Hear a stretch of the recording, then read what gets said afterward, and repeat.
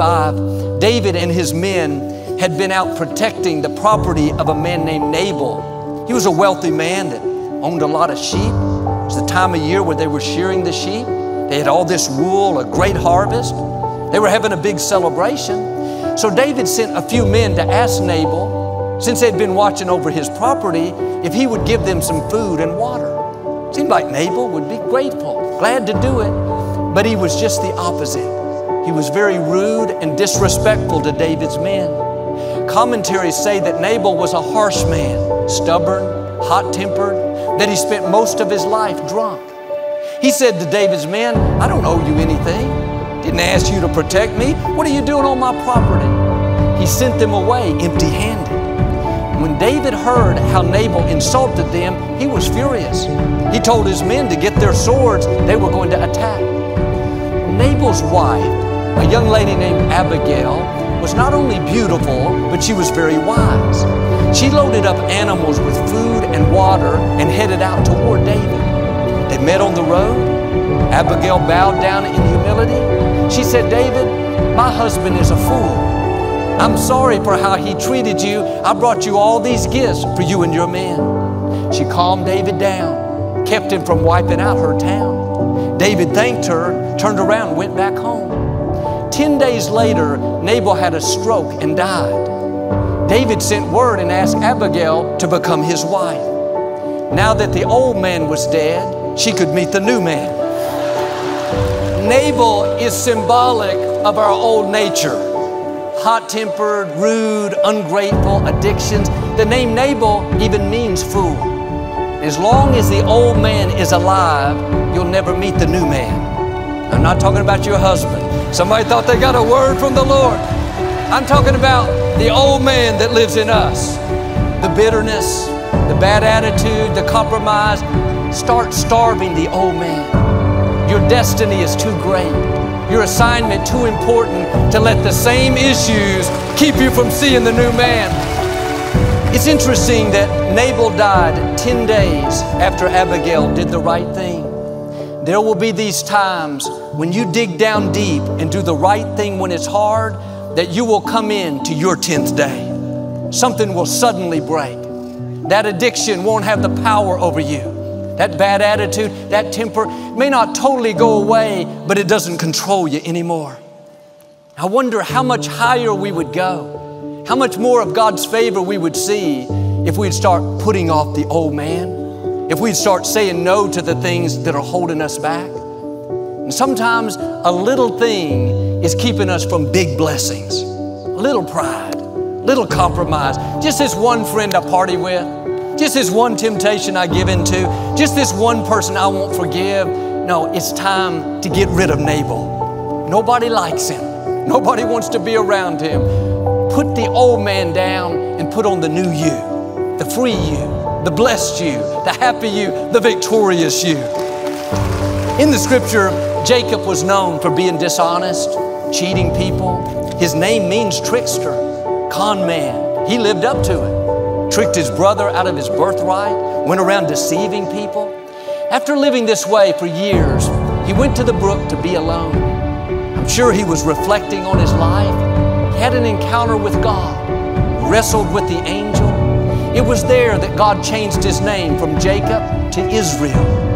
His new name means prince with God. His old name meant deceiver. He spent the rest of his life dealing with these two names. You would think the scripture would now refer to him only by his new name, Israel. After all, God changed his name. It was a significant moment. He had a new beginning. But the scripture goes back and forth between Jacob and Israel. One moment he's Jacob. In the same passage, the next moment he's Israel. God was showing us that the old man, the carnal desires, won't totally go away. The key to living in victory is to respond like Israel, not like Jacob. There's a Jacob in all of us. There are things that can hold us back. The good news is there's an Israel in all of us. There's a prince in you. There's a holy, righteous, favored world changer in you. But let me warn you, even though Israel is in there, even though God has changed your name, Jacob will try to come out. Those carnal desires may be dead, but people will do things that wake up the Jacob in you. You were driving to work, singing praises, enjoying the day. Israel was feeling good. Then someone cut you off in traffic. Out of nowhere, Jacob showed up. You quit praising. You started saying some other things. You think, where did you come from? Jacob smiles and says, I'm in here too. I may be dead, but I can be woken up. Jacob wants to complain. Israel wants to praise. Who's going to win that war? Jacob wants to hold a grudge, and they hurt you. Don't speak to them. Israel wants to forgive, let it go, and move forward in faith. Jacob wants to argue, be condescending, say hurtful things. Israel wants to be kind, overlook the offense, keep peace in the relationship. Jacob wants another Krispy Kreme donut with chocolate icing, sprinkles on top. Israel says, no, 12 was enough. I'm asking you to be the Israel, not the Jacob. They're both in us. God changed your name, but He didn't get rid of Jacob.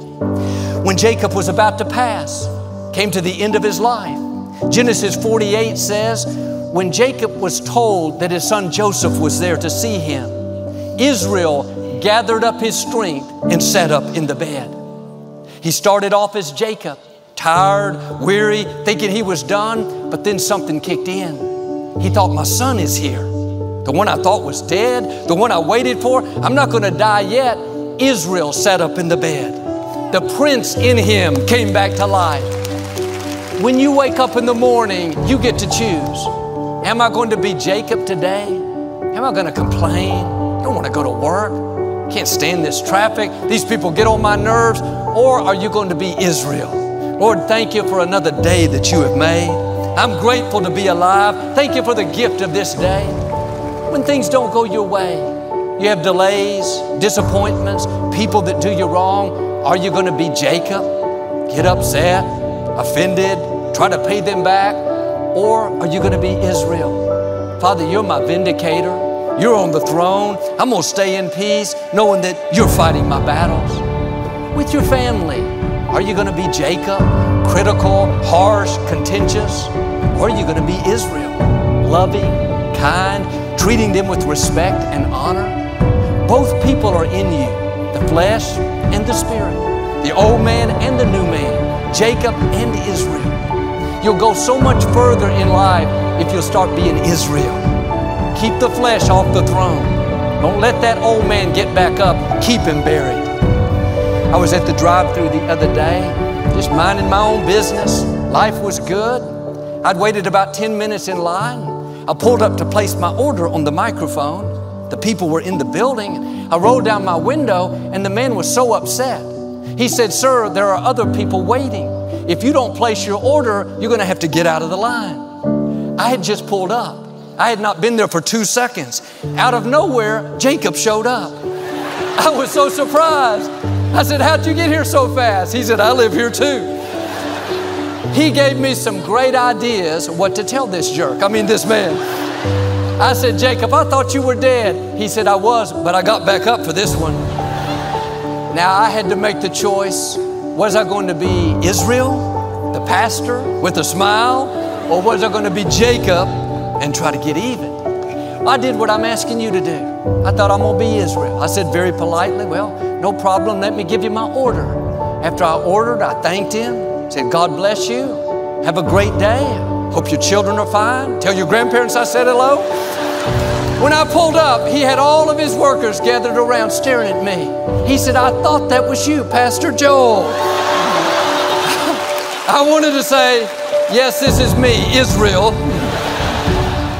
Every day you have to make the choice. Am I Jacob or am I Israel?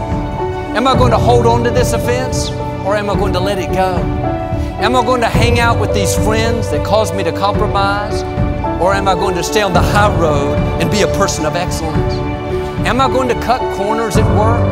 Or am I going to have integrity and give it my best? I'm asking you to be an Israel. Put off the old man.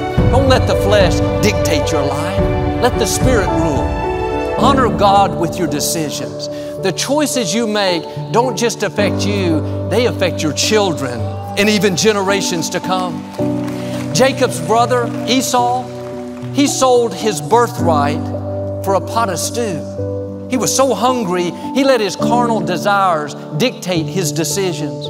He sold something incredibly valuable for a bowl of stew. He was the firstborn son. We should talk about the God of Abraham, Isaac, and Esau, not Jacob. But Esau let his flesh take the throne. Don't let that be you.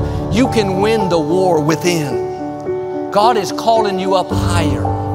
Whatever you know is holding you back, this is the time to make a change. This is a moment of grace to do what you couldn't do before. Your decision can save your marriage, can take you to a new level in your career. It can break mediocrity and launch you into abundance. If you'll do this, I believe and declare, like Israel, you're going to become the prince you were created to be. You're going to break bad habits, resist temptation, and see the fullness of your destiny in Jesus.